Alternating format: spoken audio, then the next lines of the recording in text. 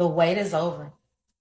You ought to rejoice, because for those of you who have been in a waiting season, you have endured the test and the temptation to move out of time.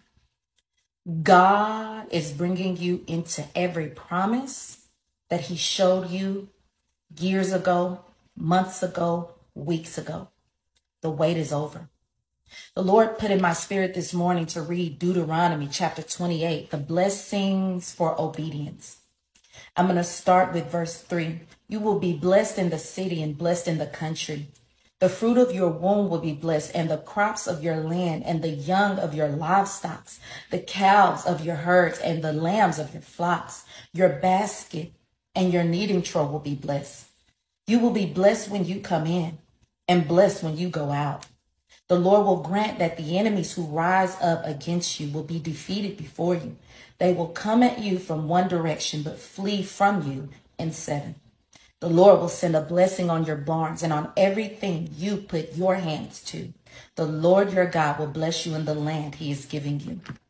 For the obedience that you gave God, that you sowed unto the Lord, even though you were suffering, the fact that you had to wait upon the Lord, even in the midst of the temptation to move, even in the midst of the temptation to make your own way, to do it the way that you thought it was best, you still surrendered your heart to God, and you decided to wait.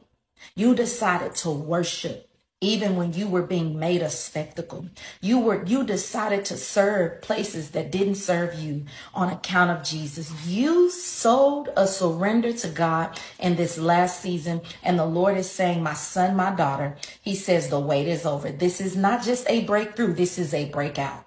For many of you, the month of July, you will see joy and jubilee.